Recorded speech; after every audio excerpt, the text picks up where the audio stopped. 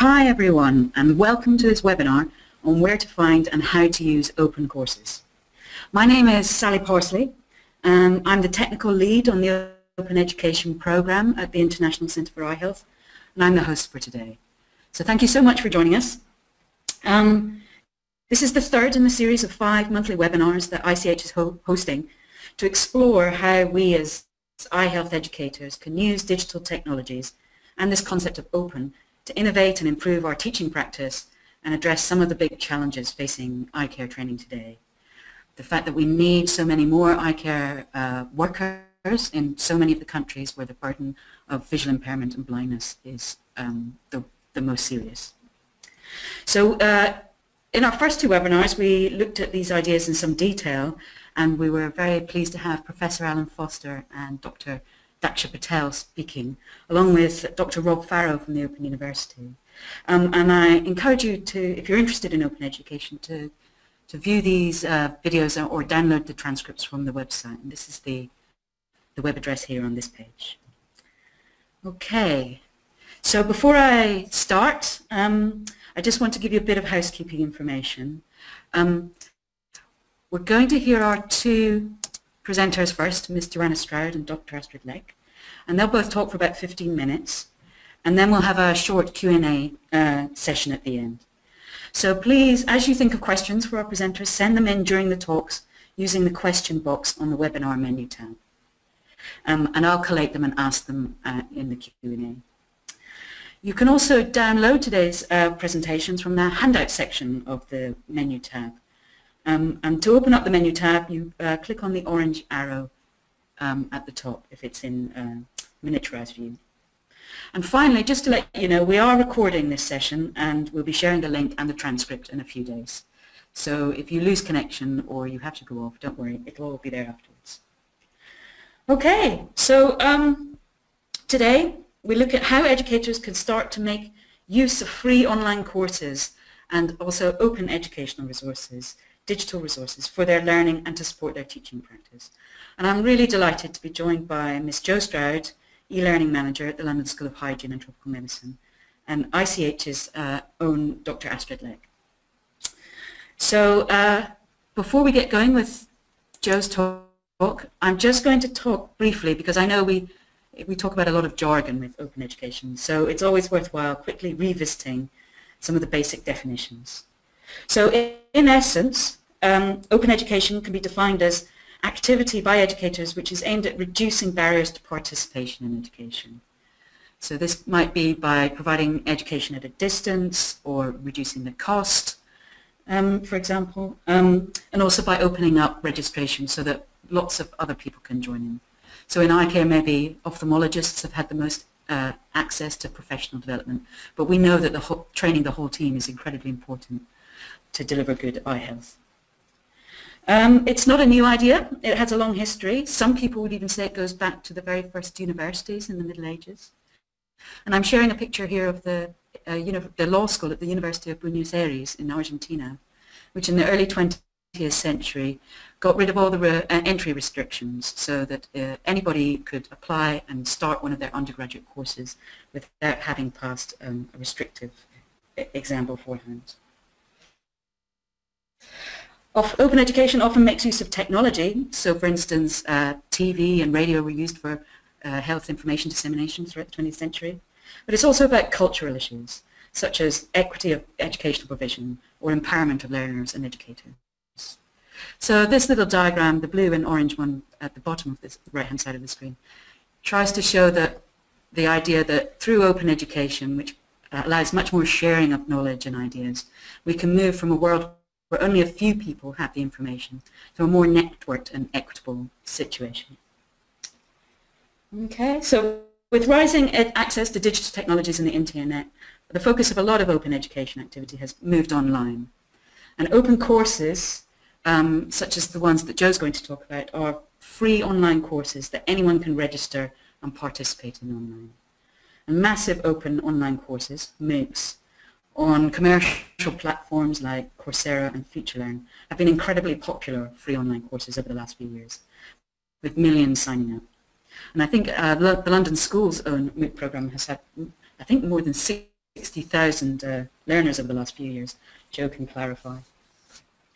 And finally, open educational resources are digital educational materials, such as books or videos or anything really, which have a special copyright license applied, which means that anyone can download, use them for their own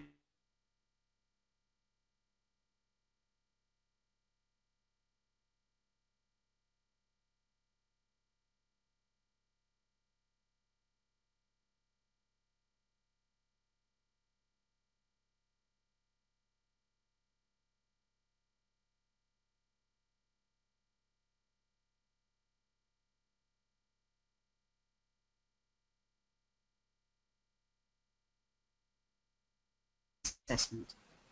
Her work at the school involves providing pedagogical support and staff development opportunities, management of the technology-enhanced learning projects we do here, and educational research activity across both the face-to-face and distance learning programs we provide. She's also the project lead for the school's partnership with the FutureLearn MOOC provider, producing a series of massive open online courses in the field of public health. And she has overall responsibility for all stages of the course design, development and delivery. If you've participated in any of LSHTM's formal distance learning courses or its FutureLearn MOOCs such as Ebola, Zika, global blindness, eliminating trachoma or health and humanitarian crises, you've benefited from Jo's considerable expertise. Jo, I'm so pleased you can join us today. Let me unmute you. Hello, and I'm really looking forward. Hi, Jo. I'm really looking forward to hearing you talk about the options available for health professionals looking to find and study free open online courses. So let me hand over control. Cool. There we go. Okay, 1 second. Oh, I should have updated that. There we go. Cool, 1 second.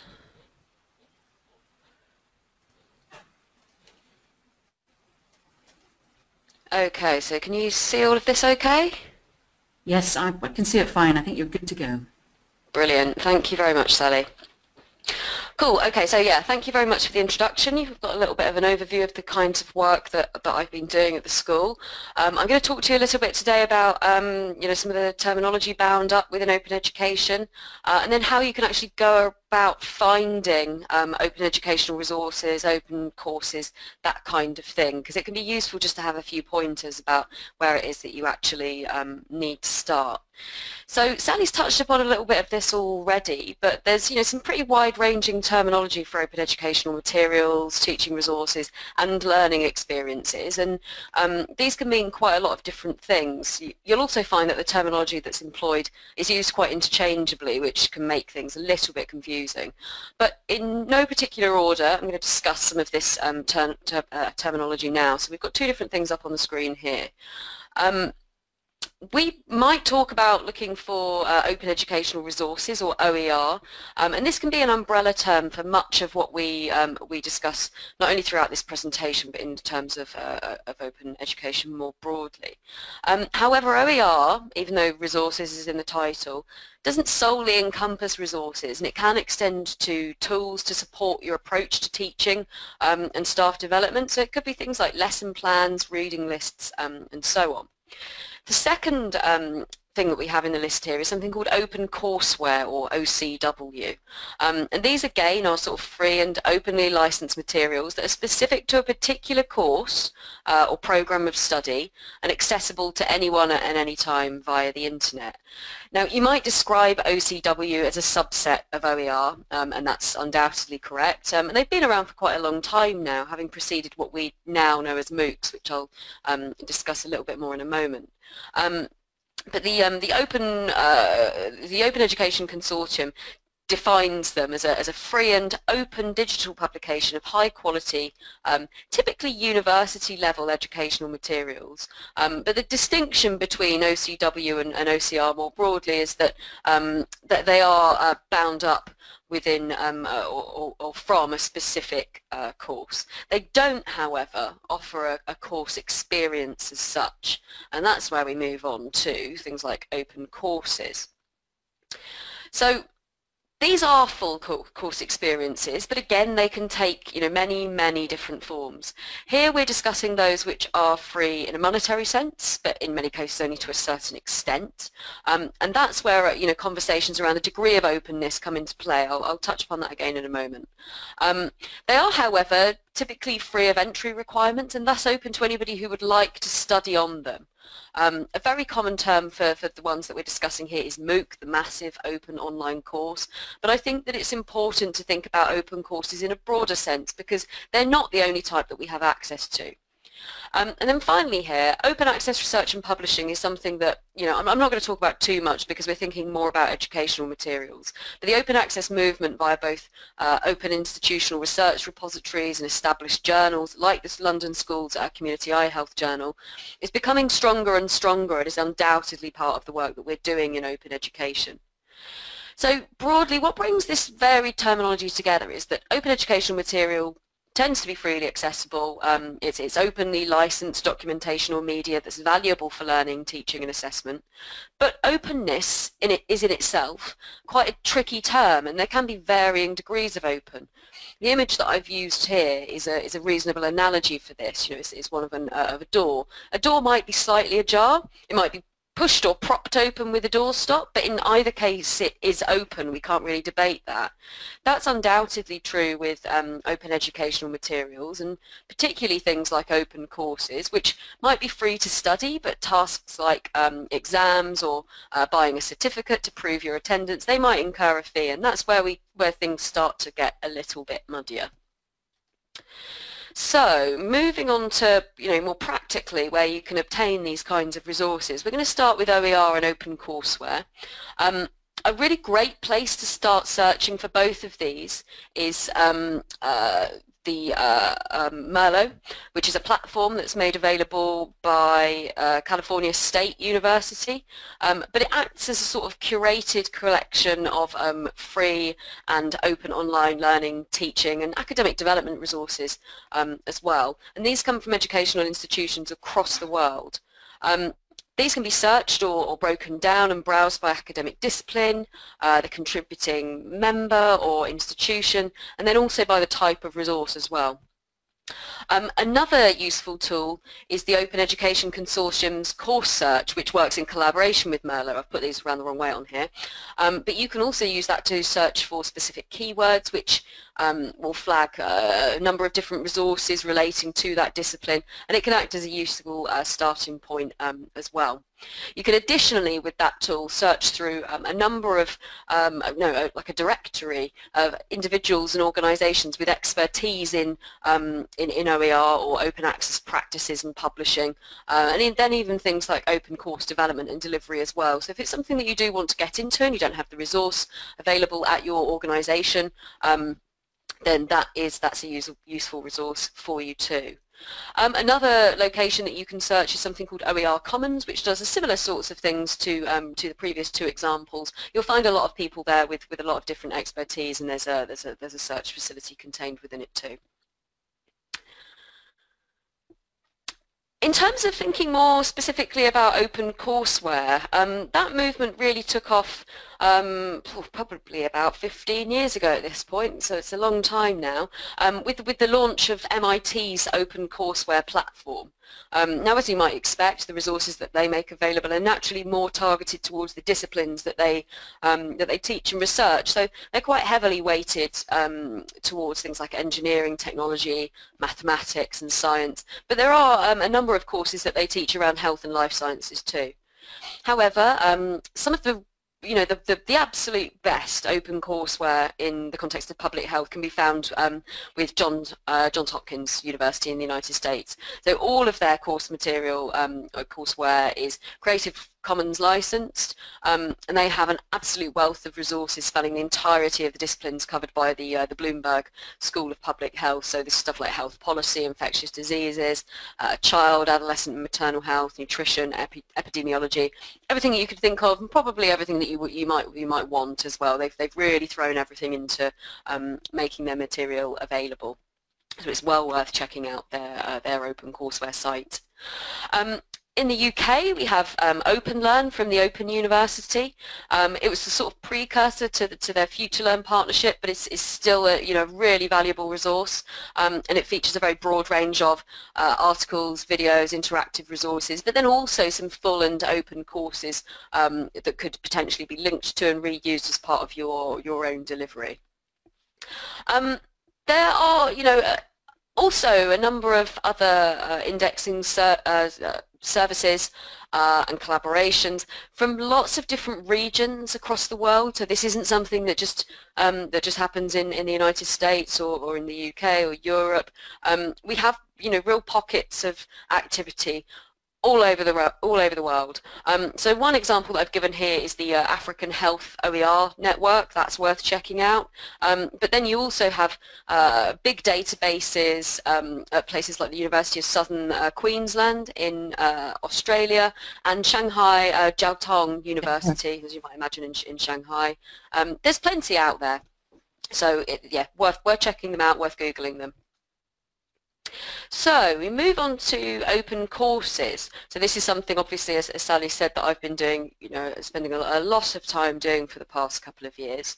Our primary avenue at the moment for accessing open courses is through these sort of commercial, massive open online course providers.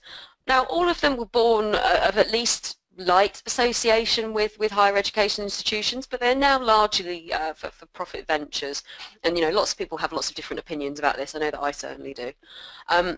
FutureLearn, this is with the provider with whom the London School of Hygiene and Tropical Medicine is aligned, is wholly opened by the Open University in the UK, and is partnered with both university and non-university organisations across the world. They're slightly different to the other two in that sense. Coursera was founded by Stanford professors, and edX is a joint venture from Harvard and MIT. Now, while the business models for each of these sort of respective platforms are developing all the time, each of them does maintain a sort of free-to-study model, and is thus loosely open in that sense. Not truly anymore, sadly, but certainly loosely.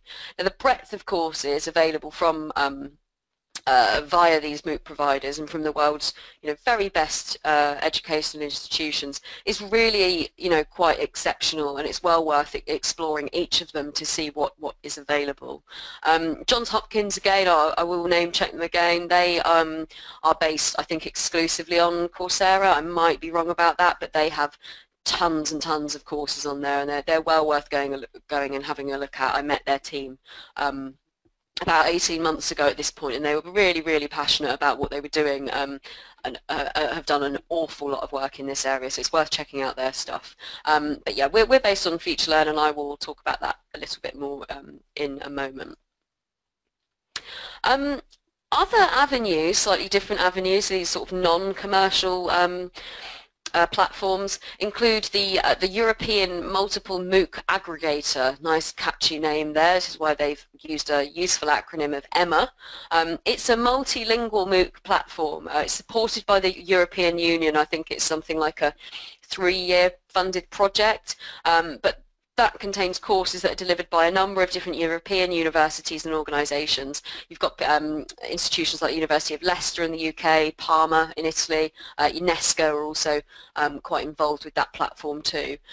Courses again are available across a range of different disciplines, and this one's slightly interesting in that the project acts as not only a host for the courses, but it's a development tool as well. So if you know that you don't have a sort of partnership organisation that you're working with, it might be worth checking that out to see if there's something that you can do with them. Another option here is Allison, which is in effect another MOOC provider, but one that focuses a little bit more on CPD. The way that the courses are developed and structured is quite simple, but the reason for that is that they want to be able to reflect and properly cater for their learner base, the majority of whom are based in low and middle income countries, which is substantially different to what we might term the big three. I think something like 40% of their user base is in India, which is quite an interesting prospect. So that's something to check out too. They've got plenty of stuff on there, and there are some global health resources too. So to sort of wrap up, I'm going to talk a little bit about open education at LSHGM, just to give you a little bit of a flavour of the kind of work that we've been doing. As I've mentioned already, the school's been partnered with FutureLearn since summer 2014, and we deliver free online courses in the field of global health.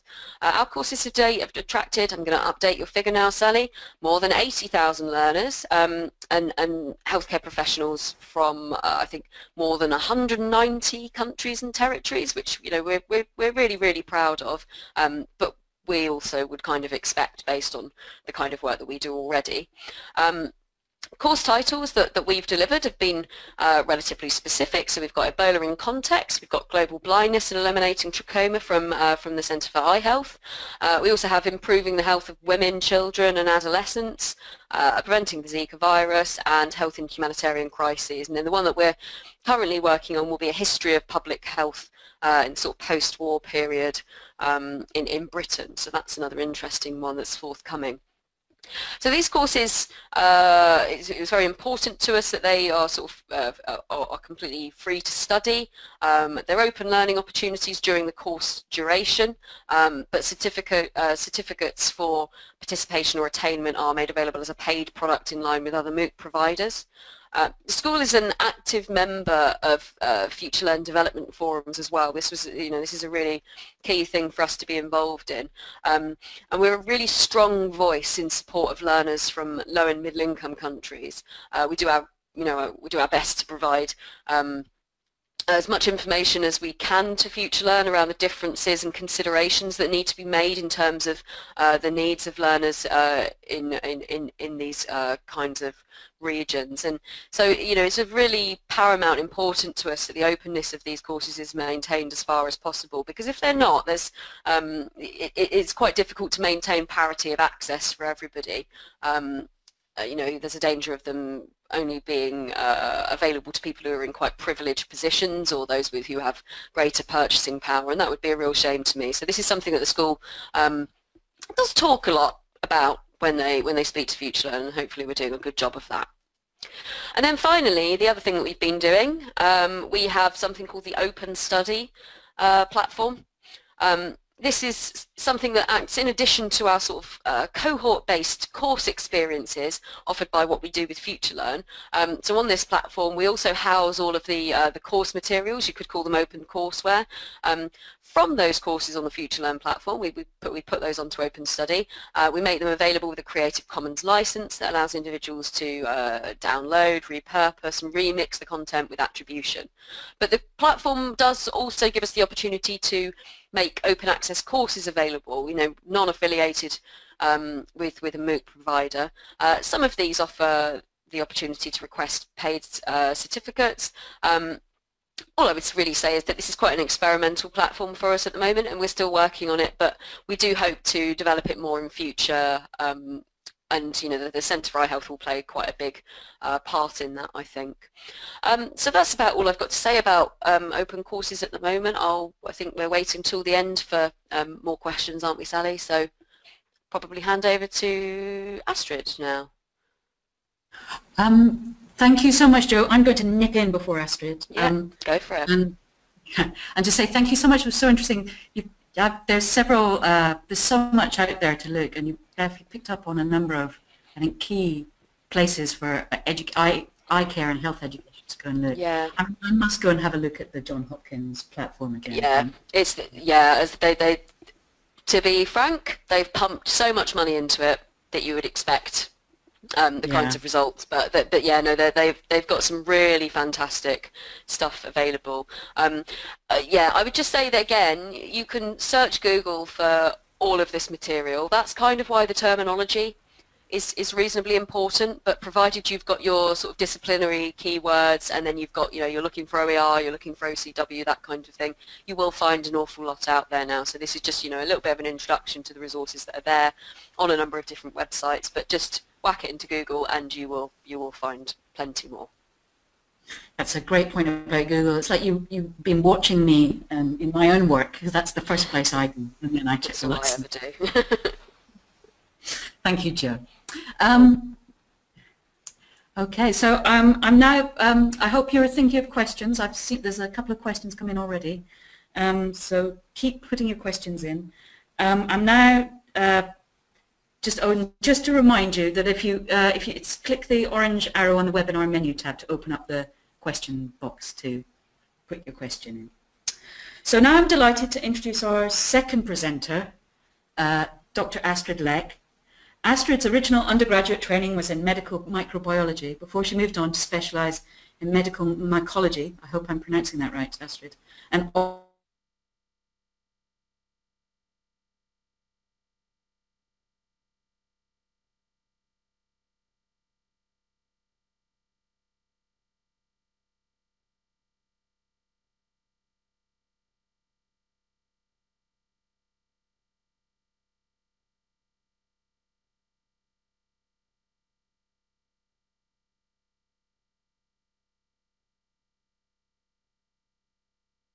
Astrid, the presenter. What's that talk? There we go. So Astrid is joining us today to talk about what we as eye health educators need to know about copyright to enable us to download and start to use these resources that Jo was talking about in our own teaching practice. Okay, thank you so much, Astrid. I think I need to let you speak, if I can. Oh, I think you need to unmute yourself, Astrid. Hello? Oh, great. Hello, we have you. Hi.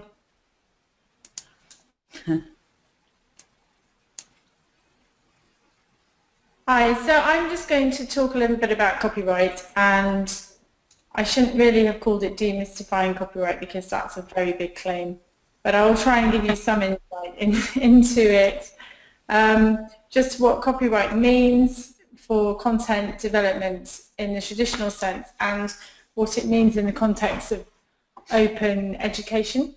And just to talk a little bit about Creative Commons, which Jo has mentioned, just to give a really brief overview of what Creative Commons licensing is all about. So I'm sure that within academic, certainly in academic areas, we're familiar with the requirements that we normally have put on us when we use data, tables, photographs or excerpts from people's texts or articles, and how we have to acknowledge that. So adding web links, giving references, and saying when we access a source if it was online.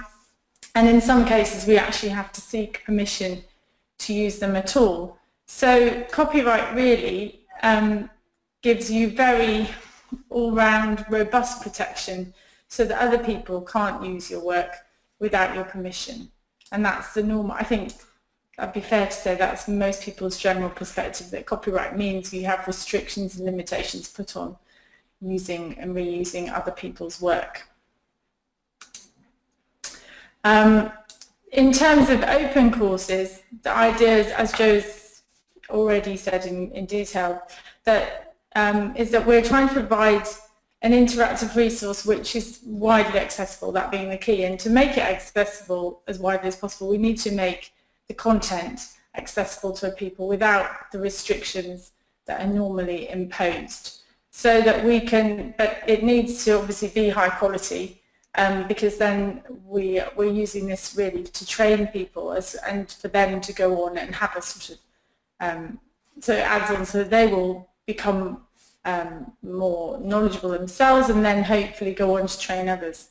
To achieve this, our content needs to be free of normal copyright restrictions, because we want people to not just access it, the materials themselves, but we want them to go on and reuse them and use them to train other people. And in their local setting, the way that we present information may not be as relevant or applicable, and we want them to go away and develop it and use it in a way that maximises their potential to train others as well.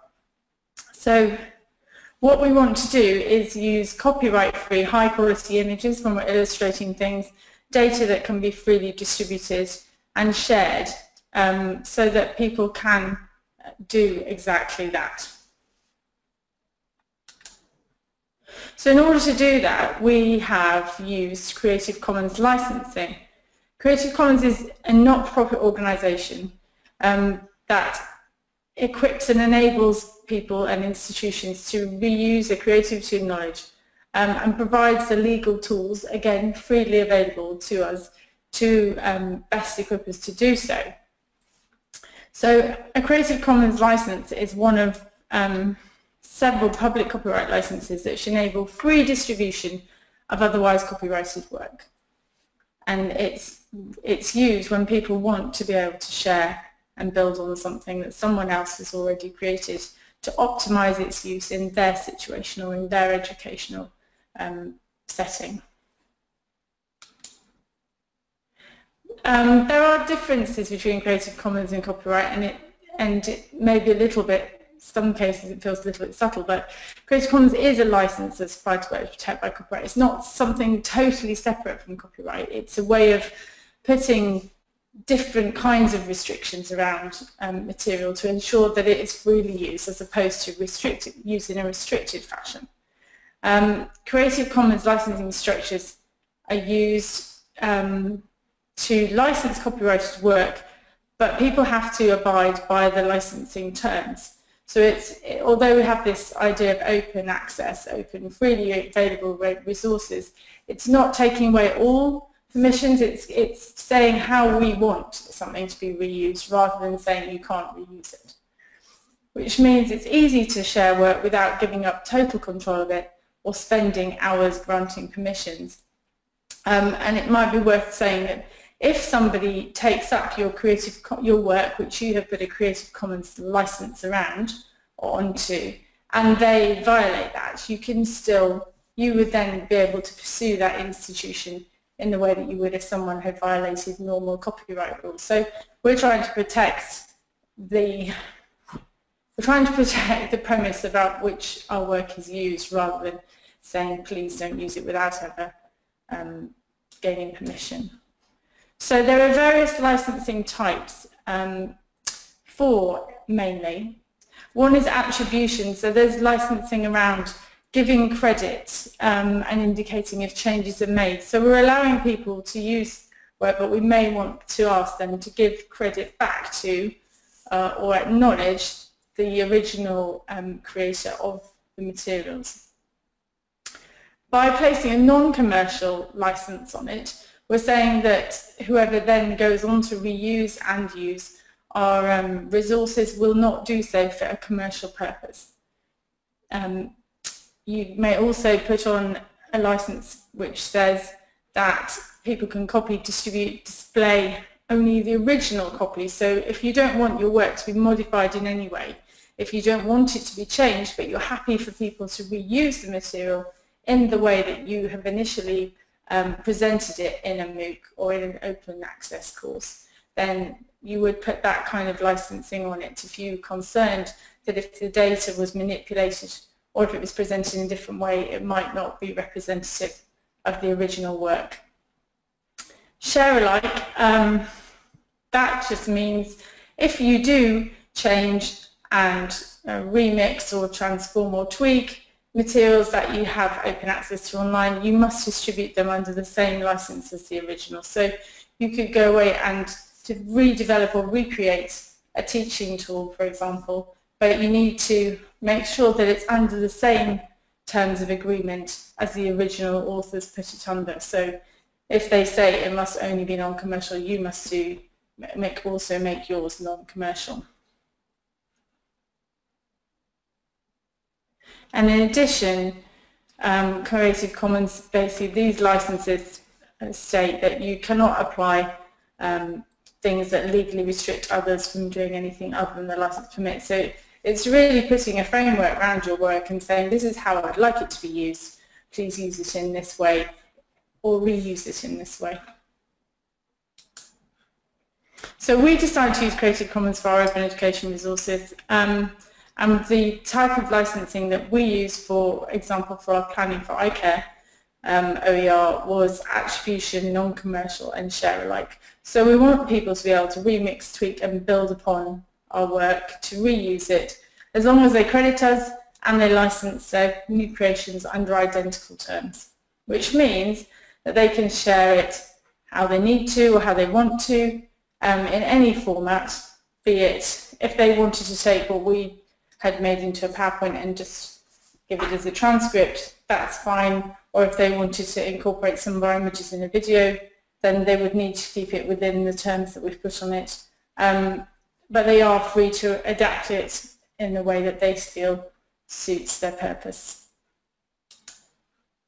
And this is just an example of how we would attribute our work. So this is a screenshot from one of our OERs showing how that actually works in practice. So to attribute somebody's work, you would need to, through giving it a title and saying who the author is, where the source was, and if it's an image, we would link it to the original Flickr page. And we would then, most importantly, denote it by the license. So here, this license shows that this original image was provided by the International Agency for Prevention of Blindness, and these are the Creative Commons licenses, as I've shown on the previous slide, which we have attributed to those. So if you reuse this image, or you take this image and put it into your teaching materials, or whatever the resources are that you're creating, these are the terms under which you can reuse this particular image.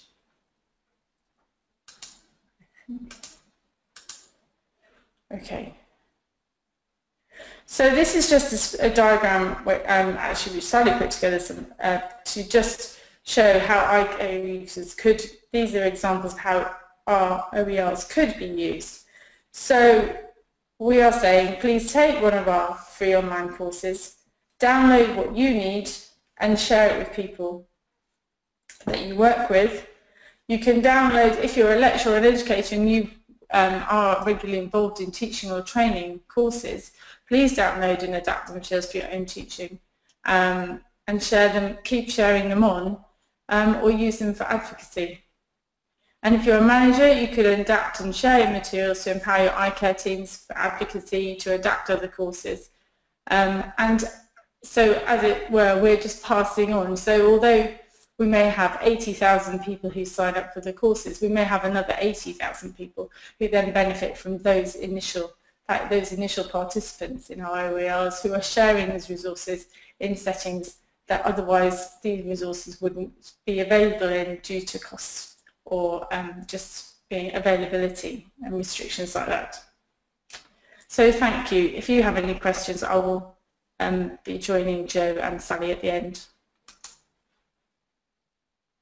Thank you so much, Astrid. That was super interesting. Copyright is, I find copyright so complicated, and you really helped explain how Creative Commons helps educators who are working for institutions share their, start to increase the sharing of knowledge in a legal way. So I think as individuals, it's fine to go on Google, you find a picture you like, and you copy and download it for your own use. But when we start to work in formal settings as professionals, we need this legal support that Creative Commons and other open copyright license offers, don't we?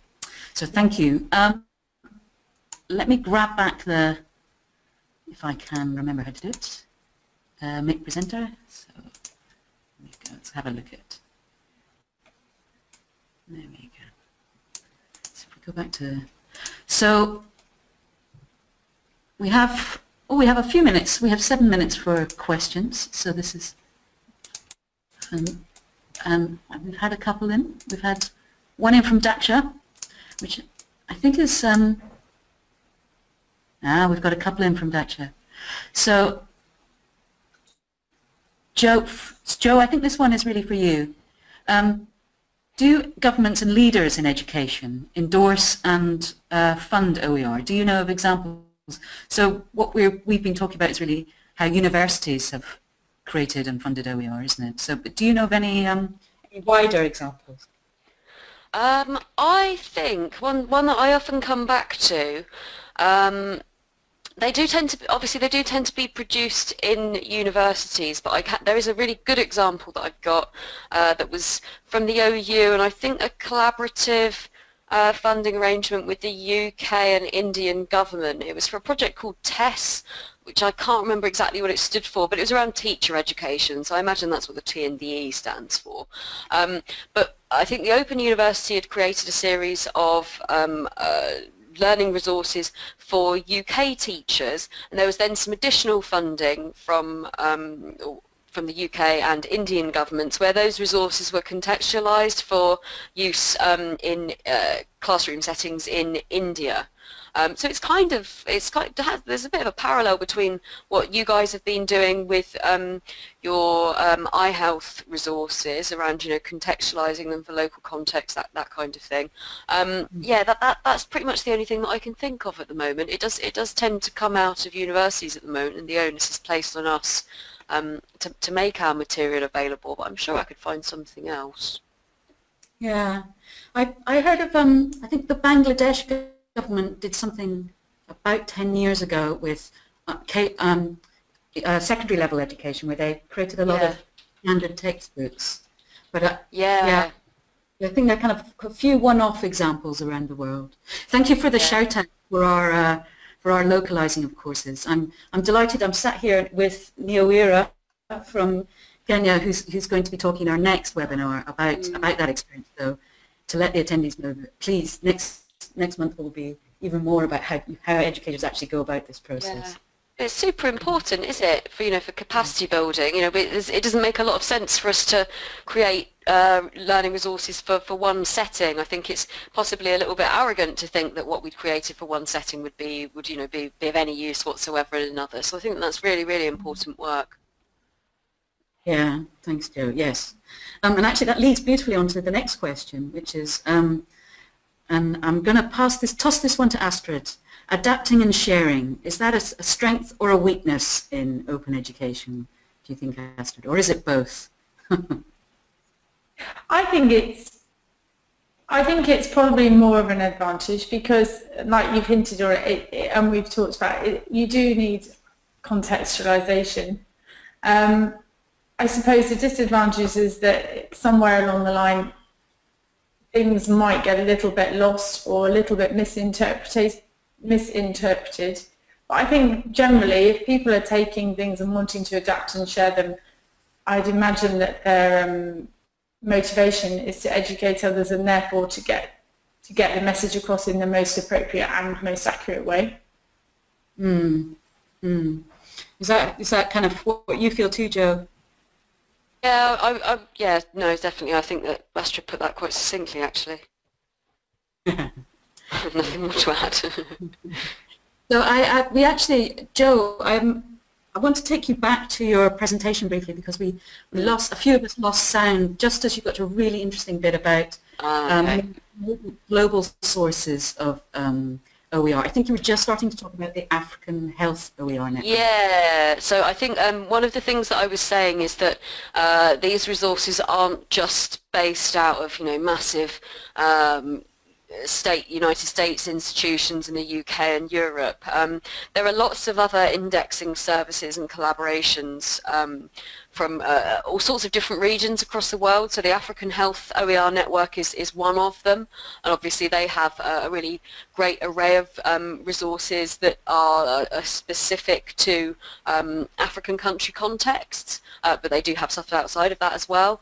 But then if you go a little bit further afield, you have places like the University of Southern Queensland. They have a big database, and Shanghai Jiao Tong University also has an open courseware database too. But there are plenty more out there. It's not just those. Again, if you search for something like open courseware, you'll find resources for this across the world. It's not just something that's located in one or two specific regions.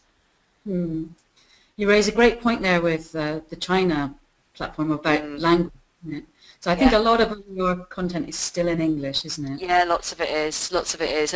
It's why the things like the Emma network, where you do have proper sort of multilingual courses, are really valuable. And again, I will flag that that you guys, the Centre for Eye Health, are producing your first MOOC course, Global Blindness. You're now translating that into French.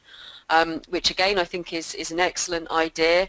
It's again quite unfair to to keep all of this wonderful material in English, and I'd encourage anybody that's thinking about doing these kinds of things to take a little bit of time to think about what the most appropriate language to use would be, even if it's not your not your native one. Think about what you could be doing longer term, because obviously using a language like French or Spanish or Arabic massively broadens the reach of that material, and it's once it's done the first time, it's not that hard to get it translated to another language, and that means that you can reach a whole new, possibly huge audience. We're very hopeful to get the global blindness.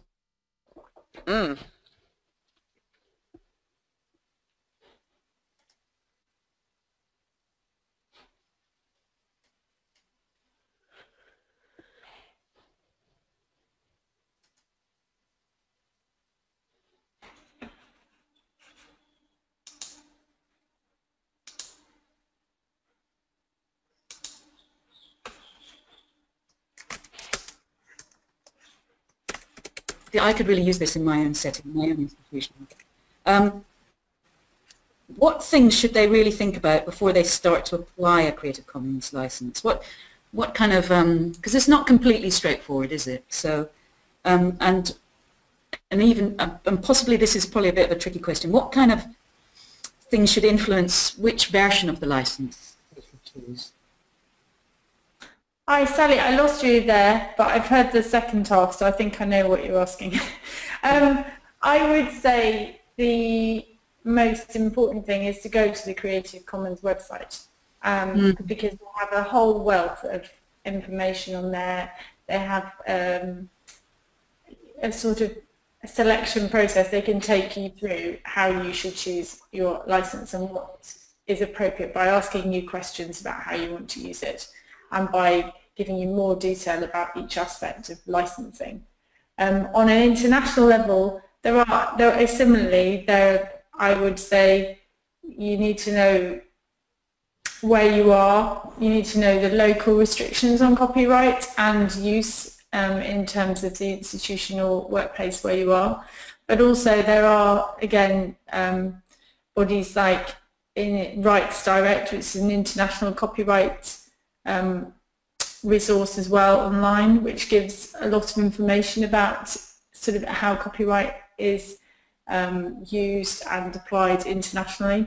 And World Intellectual Property Organization also, they have a lot of information too. So I would say start with Creative Commons and think about what you want to do with your particular resources and what limitations you might want to do, but hand in hand with what you know where you're actually based, what the local restrictions and national restrictions and regulations are, and then maybe use that as your starting point. That's great advice, thank you. Thank you both. I have lots more questions, but we are out of time.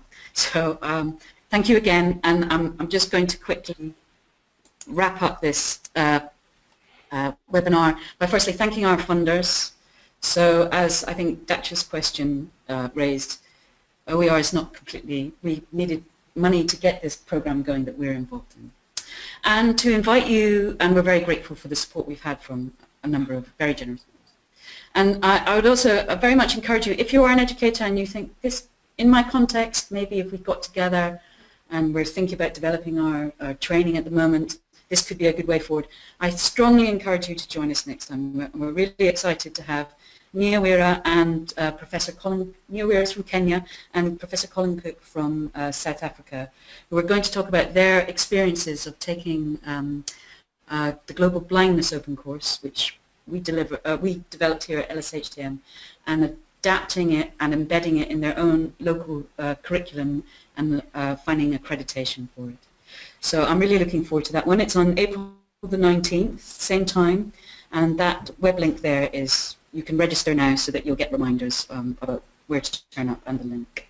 You can find out more about our ICEH Open Education Programme on our website at that address. So thank you again. I hope you enjoyed it, and I hope we get to see you next time as well. All right. Take care. Thank you. Bye. Thank you. Bye, thanks.